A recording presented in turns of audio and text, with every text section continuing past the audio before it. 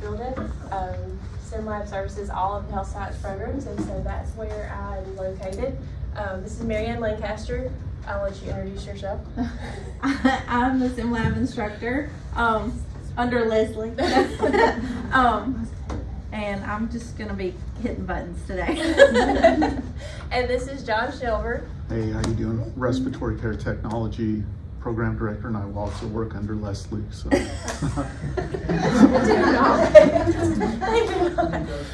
anyway, we're going to get to what we're supposed to be doing today. We're going to cover some first aid and CPR. And a lot of times people will think, well, I'm never going to use this, but you really never know. You just never know. And so I like to give you this information just so you'll have it with you, and that way when you need it, hopefully you can recall it. A couple of objectives by the end of this presentation. You're going to be able to apply basic first aid and skills to the following situations: bleeding, choking, concussion and head injury, diabetic emergency, heat exhaustion and heat stroke, seizures, stroke, burns, perform CPR, and use an AED. We're going to cover all that in 45 minutes, okay? So we'll go ahead and get started. First of all, just some important information. This class is going to educate you on just some techniques and actions that can be applied using knowledge only. So, you know, if I came in here and I taught you to use a whole bunch of equipment that you would never have access to, that would not help you or me or your patient. You can do any of this with just knowledge. So you're going to be able to walk out the door and apply this if the situation needs to happen. You will not be eligible for CPR certification after this class, but if you are interested, we can get you connected with John and make that happen if that's something that you want to do. And then for your reference, we're going to be using information from the American Red Cross. And then just for our campus, you know, the phone number, the safety phone number just got changed, 720-SAFE. So just that's going to make it to where if you need help with something here that you don't need to call 911 for, you can call that 720-SAFE. All right, so first, let's talk about bleeding. So when you talk about bleeding, this could be anything from minor to major, but we're going to kind of focus on the major. What you need to do, first of all, is quickly survey the area and see if it looks life-threatening. Big thing is scene safety here. You've got to keep yourself safe. And I hate to say that, you don't want to sound selfish, but at the same time, you don't need another patient in this situation. So make sure it's safe, and then send for help and call 911 first. Because when you start dealing with that bleeding situation, you're probably not going to have any more free hands to call. Because what a bleeding patient needs is pressure. And you're going to have to do that with your hands, probably. And so you need to call and get help on the way first. Also, you have to think about disease transmission. You know, I hate to say that, but again, we want to protect you. If gloves are available, that's wonderful. If you can have any type of barrier between you and the blood, clothes, whatever, please use that, because you just never know. If you've got big cuts and stuff on your hands or an injury, you definitely want to protect that. You don't want to get their blood on your injury, because that could be not very good. So just make sure that you're going to be as safe as possible. Come on in. Okay. What this person needs, again, is pressure. Direct pressure to whatever is bleeding.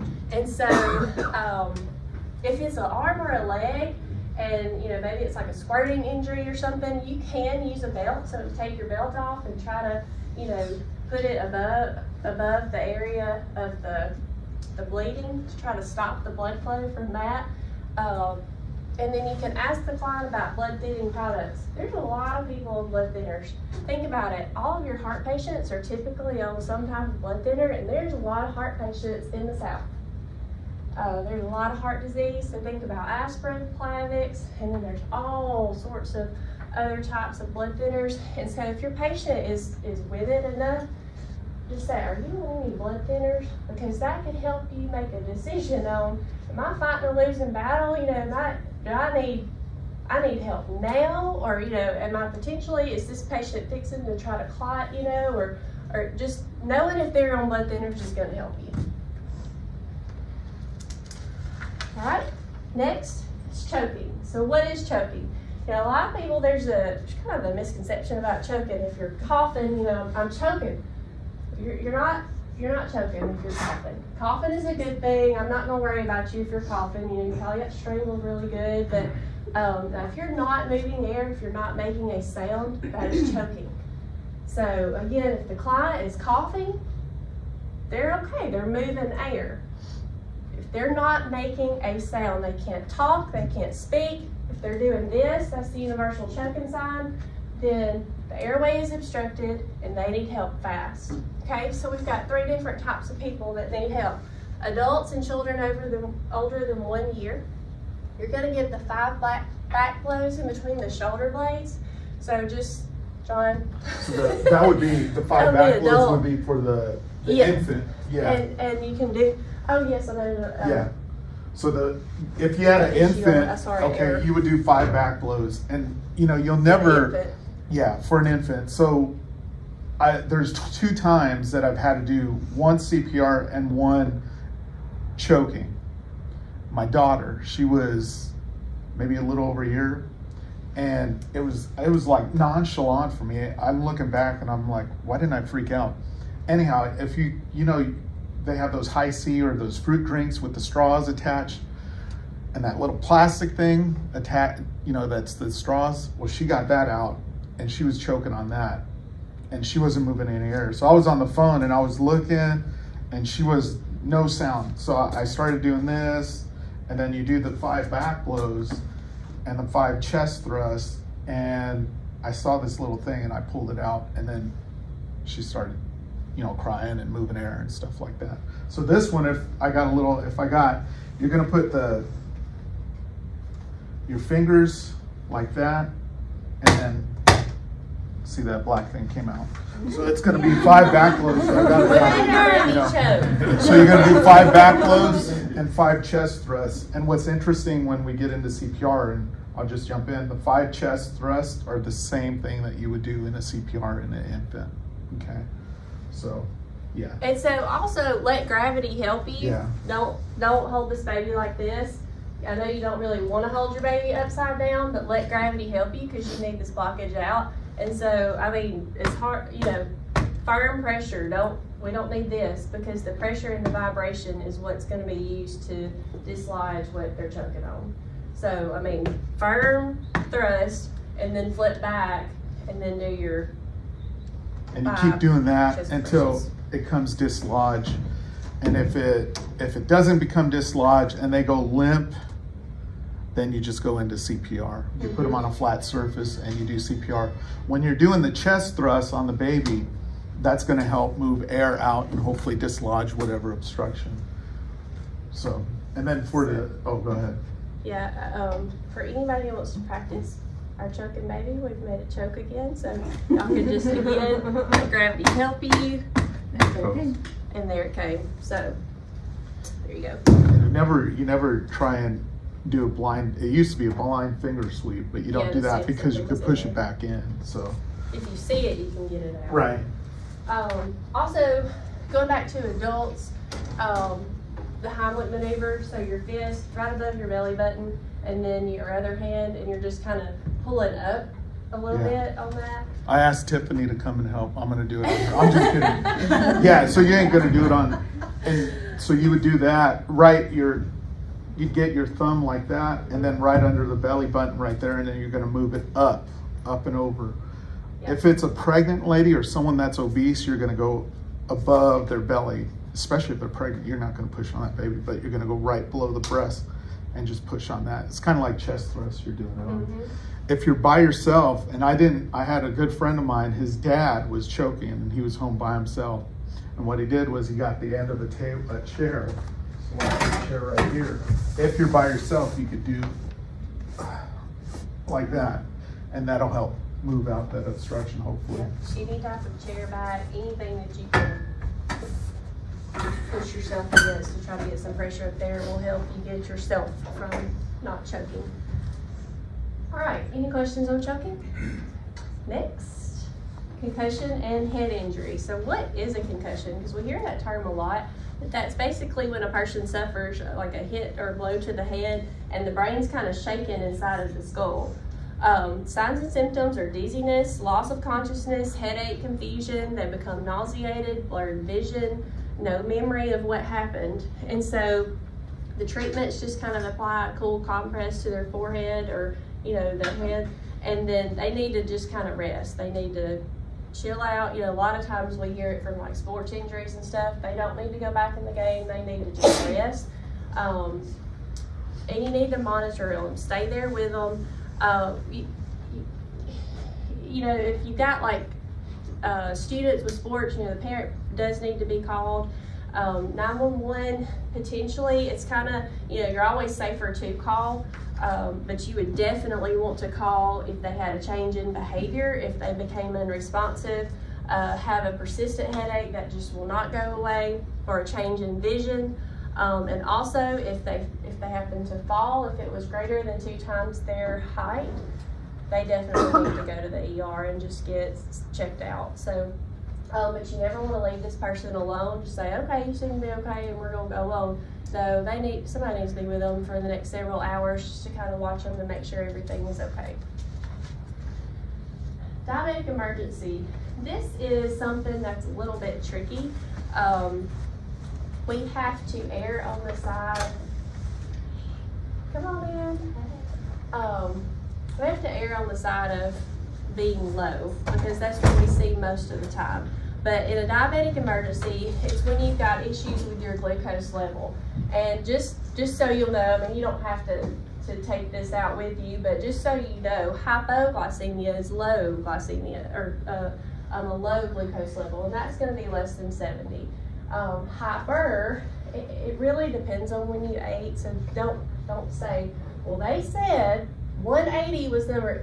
It fluctuates because when you eat, it's going to be higher, and then when you are, you know, haven't eaten for a while, you know, that number would be lower. So this number really fluctuates, but over 180 would be considered high, in, you know, relatively.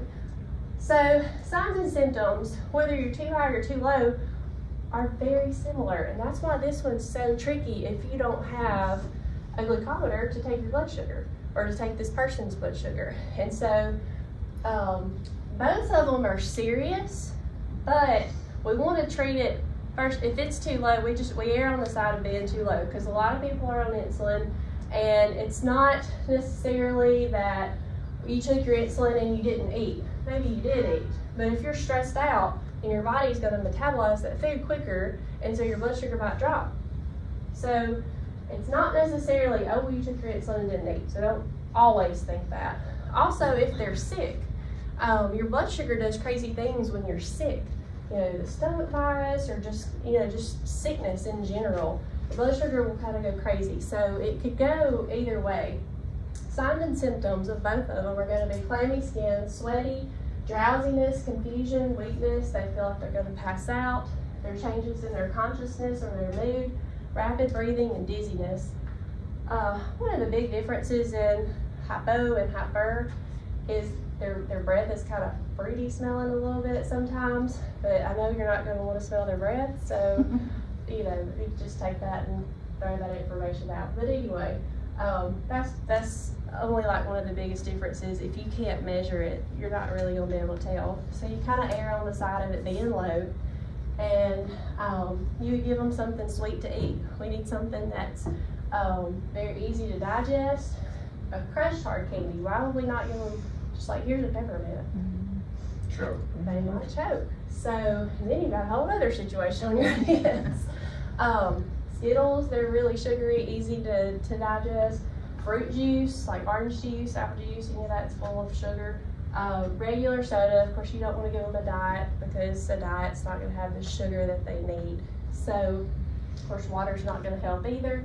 So those are the things that should help. Now this should resolve in a few minutes, like probably 10 minutes or less. They should be feeling better if this is low, or if this is what's going on. And you know, a lot of times, you know, if they eat something, they're like, yeah, I'm fine, my sugar was just low, I'm gonna go on, and that's fine. But if they can't get back to their normal, they probably need to go to their doctor, call 911 or something like that. You can talk to them. A lot of diabetics know their body, and they'll say, you know, I'm not feeling right, you know, can't get better, you know.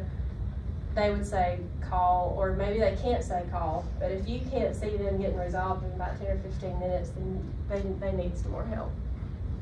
All right, next, heat exhaustion and heat stroke. So we live in the South, and it gets very, very dangerously hot here.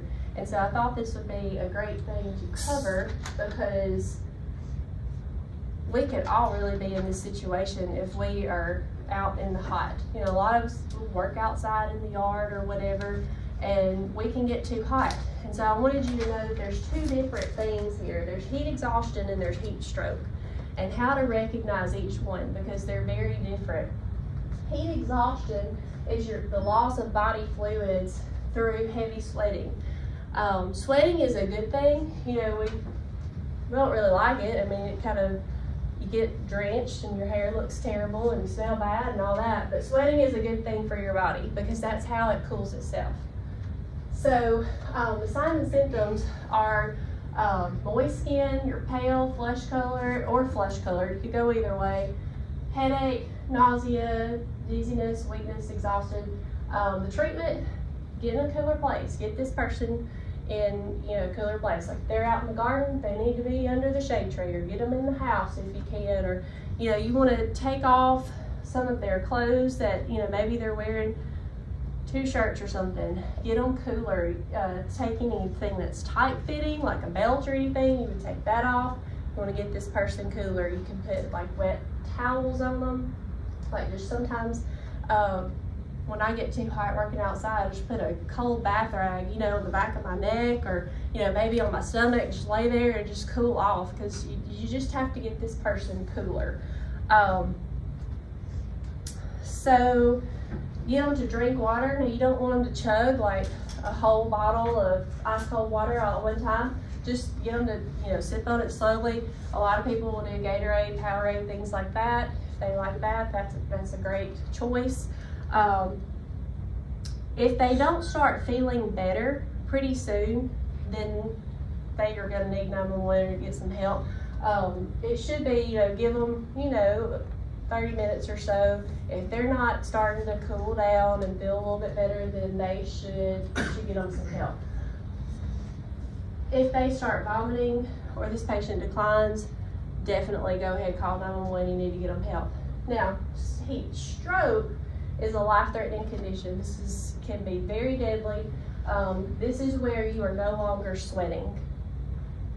So if you come up to a patient or a person, friend, neighbor, your family member, and, you know, they've passed out outside because they've been working, cleaning out the swimming pool or something, and they're no longer wet with sweat, call 911. They're having a heat stroke. Their body, their brain is not able to cool itself anymore. They've got to get help, and you've got to get help fast. And so that's the thing. If they're ever not sweaty, that's your key. Move them to a cooler area, call 911. You know, again, put the cool towels on them, the wet towels. Monitor their breathing. Probably don't want to give them anything because they've got to go to the ER. You don't want them to aspirate if you try to give them water or something, because they may not be fully conscious and fully able to swallow. Think about when you swallow, or when you're giving people something to drink or eat and they're not fully with it, it has a potential to go into their lungs and aspirate, and then you get pneumonia. So just think about that when you're trying to encourage people to eat and drink. Seizures. I feel like we're seeing more seizures now, and I don't know why. I haven't done the research why, but I feel like this is becoming a little bit more common, especially for like students and things. And so I threw this up here just so that you'll kind of know some safety tips on what to do, what not to do. Ease the client to the floor, because they're probably going to end up falling, or, you know, hopefully maybe they're sitting, and we would just kind of guide them to the floor. because that's what we need to do, because they don't need to fall and hit their head and then have another injury on top of what's going on. Their airway, so it's likely this person's going to start maybe vomiting. So turn them on their side if you can, so the vomit will come out, because what you don't want it to happen is it to stay in, because they'll probably aspirate it and suck it into their lungs. So turn them on their side would be a great thing. And then privacy. Having a seizure is not your best moment, you know. A lot of things can happen. Vomiting, a lot of times they will void or go to the bathroom on themselves, because it's hard to control body fluids and things like that. So you want to provide this person privacy.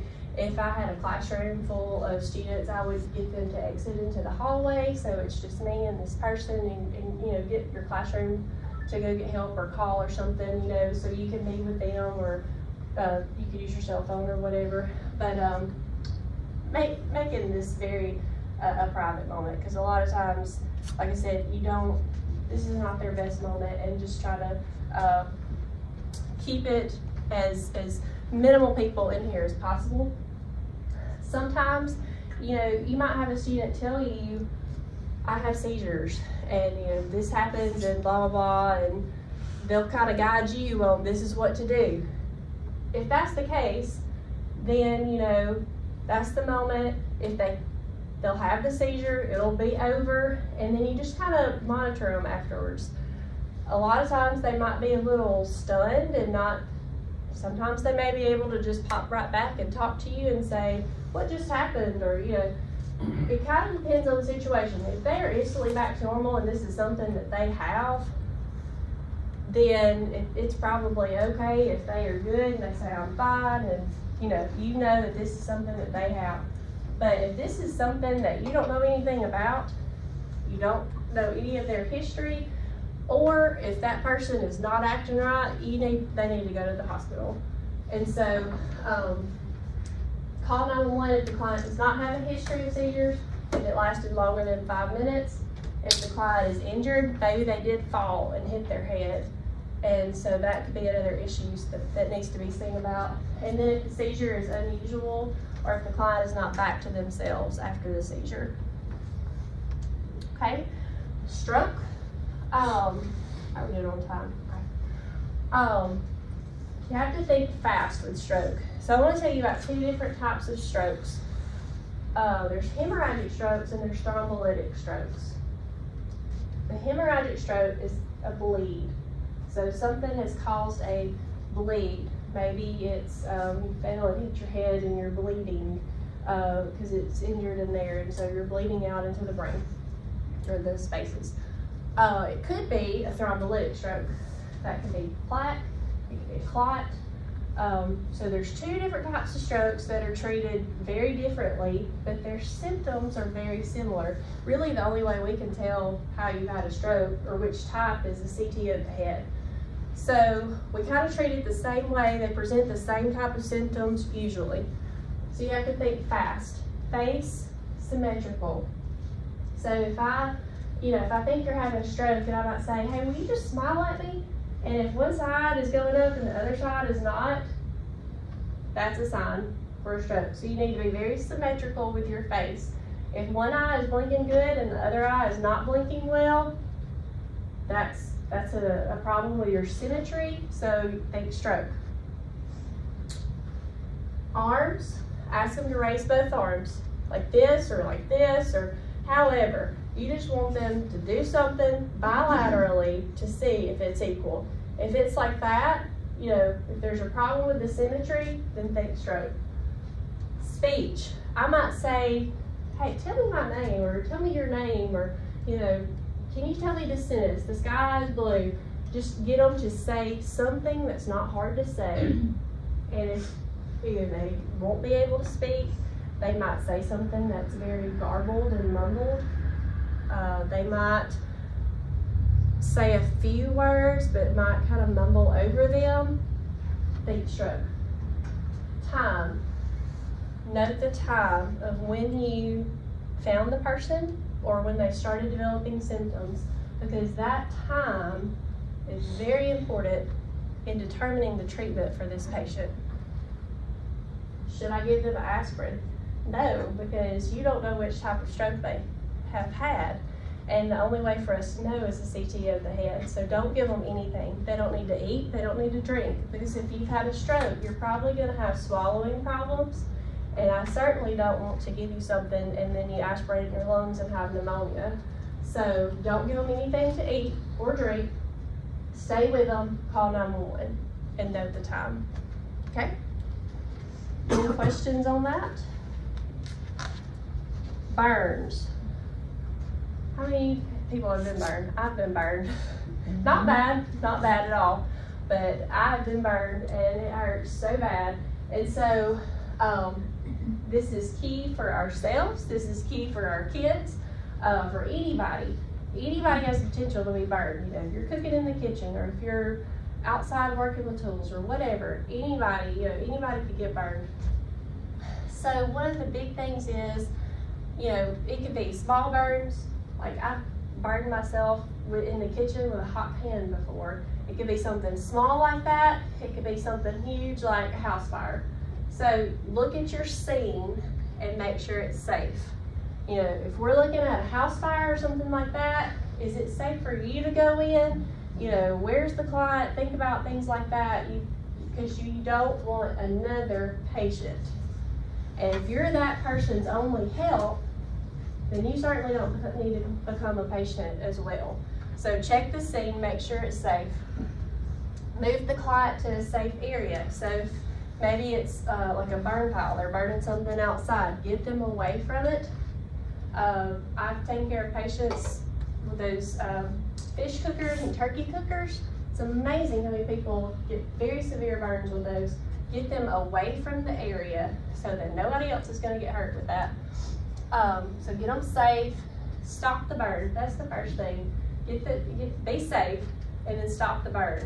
If you've ever had a burn, or I know with me, it kind of still feels like it's burning, even after everything's gone. I don't know if anybody's experienced that, but I'm like, it still feels like it's burning. So you want cold water on it. Cold water is the best thing, in a home environment or whatever, to get on there. And you just want it constantly on there because you want to stop the burn and get this area cooler than, of course, what it was. And you can run that water 10 minutes or so because, like I said, through personal experience, it feels like it's still burning. And so that cool water will be soothing to them. You can use a cold compress. You don't really want to use ice, but like just a cool compress. Do not try to remove any of burned jewelry or clothes or anything because that can further the injury. You need to get to the ER, let them take care of that. If you do put a dressing on it, this is very helpful because I've had to deal with my kids and my family members and myself. If you put a dressing on there, it needs to be non-adhesive because when you stick that dressing on there and you made it all pretty and then it's the next day and it's time to take it off, and you just take it off, what's it gonna do? It's gonna stick. It's gonna stick to it. So a lot of times, there is a prescription cream that you can get if you contact a healthcare provider, it'd be like Silvadene cream. You can put that on there and that will help it not stick. You can also put like some Vaseline, but you want to make sure that this area does not get infected. So you have to watch it very closely for infection. So you may want to talk to a healthcare provider about getting some type of cream or something to make sure you're not going to get infected and will help with the burn. So just be mindful. You can't just put a bandage on it because when you take it off, it's just going to rip it off and it's going to be terrible. So if that did happen, you can soak it in like some saline. That would be my preference. But if you don't have anything, water, just as clean as you can get water, soak that area in that so you can slowly peel that bandage off if somebody did put it on there. Now you're not just ripping the whole top off. That's gonna hurt so bad. You do need professional care when a child has been burned When the burn blisters, the burn affects more than one area of the body. The burn covers hands, feet, joints, face, neck, or genitals. There's a large surface area of the trunk or underlying tissues are visible. One key thing with burns is there's going to be swelling that's going to follow because the tissue is damaged. And so when I think about burns, I do worry about airway. I mean, not if I burn my leg, but anything right in here. If I burned myself, there's going to be swelling. And so you have to think, is that close to their airway? So like if their face is burned and you worry about, possibly the burn going in the nares and swelling. So just have that in the back of your mind when you're thinking about what should I do. Calling 911 is definitely going to be your best bet. Just to get them checked out, make sure it's okay. They may monitor them for a few hours to see how much they're going to swell. Depends on where the burn is and how much they've burned and all that. Also, they're going to get dehydrated. If it's a large surface area, you have to worry about hydration with these patients. And so if it's a pretty big burn, you may just want to go ahead and call. Okay, any questions on that? All right, we're going to transition to CPR. Got a little video for you. This is what you don't want to do during CPR. Maybe some of you have seen it. No, Rose, they are not breathing. And they have no arms or legs. No, that's not part of it. Where are they? You know what? If we come across somebody with no arms or legs, do we bother resuscitating them? I mean, what kind of quality of life do we have there? I would want to live with no legs. How about no arms? No arms or legs is basically how you exist right now, Kevin. You don't do anything. All right, well, let's get back to it, because you're losing them. Okay, too fast. Everyone, we need to pump at a pace of 100 beats per minute. Oh, okay. That's hard to keep track. How many is that per hour? How's that going to help you? I will divide and then count to it. Okay, well, a good trick is to pump to the tune of Staying Alive by the Bee Gees. Do you know that song? Yes, I do. I love that song. First I was afraid, I was petrified. It's staying alive, Okay, that's staying it. alive. You were in the parking lot earlier. That's how I know you.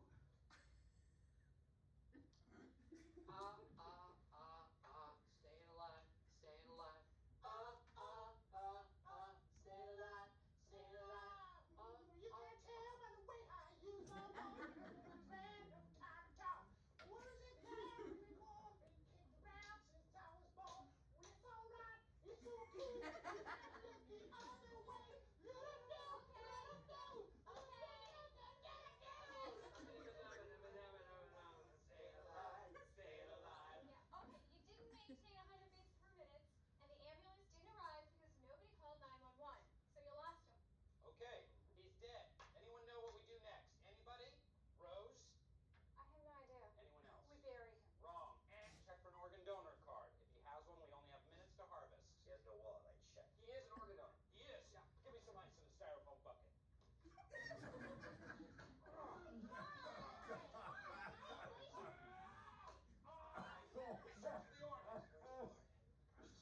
I'm not feeling well. I need to sit down. Are you okay?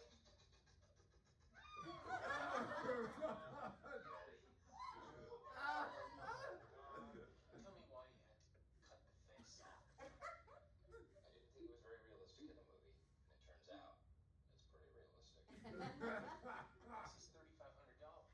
$5,300 for a dummy?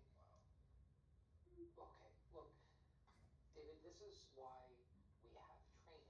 We start with the dummy and learn from our mistakes, and now Dwight knows not to cut the face off of a real person. All right, so CPR. There's a good app that I found and I shared with Leslie and Marianne. It's called First Aid, and it's a Red Cross, and it's really good. It has basic information on everything first aid, pretty much everything that Leslie talked about, and then also CPR as well. But the main thing you want to do is if someone is unresponsive, or if you come upon someone, you want to make sure they're unresponsive. So, you know, are you okay? And if they don't respond, or they're not breathing, you got to jump right into CPR. So in the past, it used to be, you do compressions and do breathing. You do compressions and do breathing. But now, if you don't know CPR, or it's a layperson that has no training or anything, you can just do compressions, because what's happened to this person is they stop breathing and their heart has stopped. So now you got to pump the blood, okay? And for CPR, doing compressions, we're going to show you, I'll show you on adult, and then also this could be a child 1 year age and older, okay? You want to, again, call 911, assess them, see, are you okay, are you okay? If not, have someone call 911 or you call 911. Okay, for a child that's 1 to 12 years of age, you're gonna compress about 2 inches. So when you're compressing, sometimes these have a click, but yeah, so you can hear the click. Okay. So when you do compressions, you lock your arms together. You don't want them to bounce back. Okay. So you're right above the patient. So if I'm on the ground with them, I'm right above them. And I'm just gonna keep compressing. Okay. At least 100 to 120 per minute. And you're just keep going, keep going, keep going. If someone else comes and says, hey, I know CPR, all right, let's switch. After 2 minutes, you can switch, okay? So for a child, it's about 2 inches. For an adult, you're gonna go 2 inches, okay? Don't worry about, you may feel some ribs crack. That may be normal, okay? And you're gonna compress the same rate, 100 to 120. You're gonna let the chest rise completely. So if I'm doing this, I'm gonna let it rise completely. So I'm not gonna not let it rise because I'm not doing it properly. Because what's happening is when I compress, I'm pushing that blood. When I let up, the blood's coming back to the heart, so I'm pumping it, okay? Yeah, continue until help arrives or you're exhausted or someone else. Higher level of care, if you call 911, the paramedics or EMTs come, that's a higher level of care, and you can do that. And then you can switch out if possible. Now, just like the choking for my daughter, that's one time I had to do it at home. There's one time I had to do CPR outside the hospital. And it was my neighbor, it was about 10:30 at night, and my neighbor, he lived with his grandma, and she was like 90. And he was like, I know you know, he knew me and my wife were in the medical field, so he called us and said, come and do it. And I told my wife, get out of bed, we gotta do CPR on this poor lady. I get to her room, and she's dusky gray, and he's on 911, and I knew that it's too far gone, but 911's like, do it. So I was doing compressions on her, and I could feel the ribs crack and everything. And a few minutes later, the paramedics got there, and they put this thing on her chest that did compressions for him. It was like some hardcore stuff, but it did compressions and stuff. I'm not sure, it's a compressor or whatever. That way they didn't have to do it. If I know, like, if there is a barrier, if you want to do breathing, you can. But as long as you do compressions, you're good, okay? I had some students ask me in our program, do I have to do it outside the hospital? Do I have to, you know, will I get in trouble? There's law, it's Good Samaritan law, okay? As long as you're doing what's good for the person, they can't come after and say, hey, I'm assuming you broke my chest and you gotta pay for these medical bills. No, because you can't do that. That's Good Samaritan law, so we tell our students that. So you wanna, you know, when you're doing compressions, and you guys can come up here and practice if you want, but just go right above it and lock your elbows. Don't let them bend, because if I do this, it's kind of funky. Okay.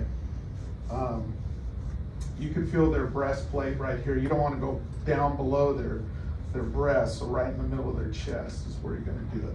Okay. because you got this little bone right here. If you go too low, it could puncture right in there. So you don't want to do that. If you happen to have equipment available. If you're a MacGyver and you got this, you could do, you know, we could do a bag. This is bag mask ventilation.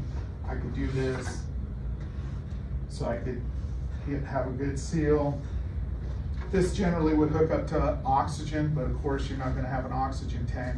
This is room air, which is 21% oxygen, thereabouts. It's better than nothing. But if you don't have this and you're like, I'm not going to put my mouth on this person's, as long as you're doing chest compressions, you're pumping the blood, okay? And that's the main thing to do. The other thing too is if you happen to be there and doing this on a person and you call 911 and someone else is there, you can ask them to look for an AED. An AED is an automatic external defibrillator. There's a few here on campus, I think 2 or 3, I'm not for sure. You guys may have seen where they're located. I think there may be a blue light or something, but there's a sign, I believe, like this. They're located, if you go to the mall, they're there. If you go to the airports that are around, okay? These things are foolproof because all you gotta do is turn it on and it pretty much tells you what to do, okay? So there's electrodes, there's these little tapes that you put on their chest and it has pictures of where to put them, okay? So you're gonna have to, you know, take off their shirt, rip it off or whatever, and put it on them, okay? For females, just take off their blouse or shirt and put it, you don't have to take off their bra or anything like that. For us guys, you know, if we have a hairy chest, you know, you may have to, you know, they shave it. Some of them have a little razor, you can shave it real quick. Others, they say you could put these on there and kind of give them a quick wax job and rip it off and then get another one and put it on there. If you ever watch 40-Year-Old Virgin, Kelly Clarkson. So, but this is pretty much what they look like. It tells you where to put it. You got to turn it. The first thing with the AED is turn it on. Okay. There's an on-off switch. I don't know if this one will work or not. I think it's just for training. But you turn it on, and these tell you what to do. Okay, connect the electrodes. So you connect this thing right in there, and then it'll say like attach the pads. Maybe it works. Analyzing heart rhythm. See? Do not touch the patient. So I would have my pads on them. Yeah. And then you just sit back and let it do its thing. Shock advised. Charging. Stay clear of patient. Yeah, if you're ever, you don't want to Deliver touch shock now. Press the orange button now. So put your hand on that electrode and let me shoot the shot. Trust me, don't you? Shock delivered. So what you don't want to do is, Analyzing heart rhythm. so it's Do not analyzing. touch the patient. See, it's telling you what to do. Okay. These ones, the ones that are here on campus, I'm not sure if Shock they're advised. similar to this. Charging. It probably is. Stay clear of patient. There's one located in the Childers and the Health Science Building on the 4th floor. It's on the 4th floor because they service a lot of the public with the dental hygiene clinic. And then this semester there's going to be a map coming out to show you exactly in what building where the AEDs are located. So be looking for that this semester for more AED information.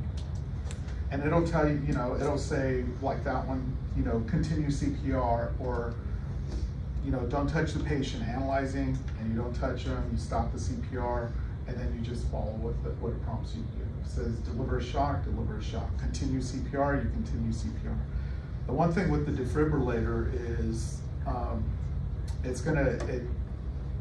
patients that are in cardiac arrest have an abnormal rhythm, so it's gonna shock them back into normal rhythm. That's what it does. So if you guys remember, like I was born in '70, there used to be that show, Emergency 911, and then I think the trauma, was it the trauma where they'd get the shockers? And you would think back then that, oh, okay, this person's not doing anything, let's shock them. If there's nothing there, there's nothing to shock. Okay, so if there's no heart rhythm or anything, it's not gonna bring them back. It's not like Frankenstein or anything like that. So the AED is the most important thing. if you can get that. If you don't, then just do compressions. Just do compressions. But if someone says, hey, I got an AED, cool, let's hook it up.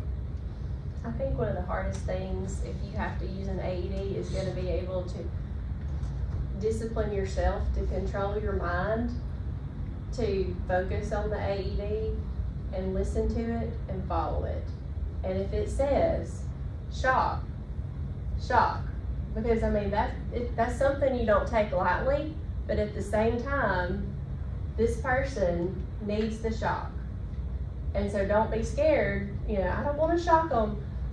That's what they need. And so just being able to calm yourself down in that moment and focus on, okay, I've got to sit still, it's analyzing. Sometimes, you know, we don't like to sit still. We want to just constantly do, and we're trying to help and we're panicking and we think we're not doing anything. You got to focus on what the AED is telling you to do, because like John, I've done CPR out in the field, in people's homes. The last time I did CPR was on a family member, so I mean, it's going to catch you when you're not expecting it. And so you try to ingrain this stuff in your brain so that you can pull it out, even when you're shaking and you're nervous and you're maybe emotionally connected to this person, maybe you're not. You got to be able to have that immediate information recall. So just trying to focus and listen. So we've got like, well, no time left. If you want to practice, go for it. How do you know when you've got an anxiety attack? I've had to call 911 for 2 anxiety attacks where they just passed out on the floor. And my question then is, how do you know if it's not something else, or do you need, when do you call 911? If they pass out, watch them, see if they're breathing, look at their chest. Yeah, they were breathing. And then if they're breathing, and then you can, you know, touch them. Hey, are you okay? Are you okay? If they're not coming back to you, I would feel for a pulse. And, you know, you can test your pulse right here, 2 fingers, you can feel for it. If you can't feel that, then you may need to start compressions, because they don't have a heartbeat. And they're going to quit breathing if they are breathing. They're probably not breathing at a regular rate. But if this person's passed out, they're going to need 911 anyway. But you're going to have to watch them. You may have to start CPR.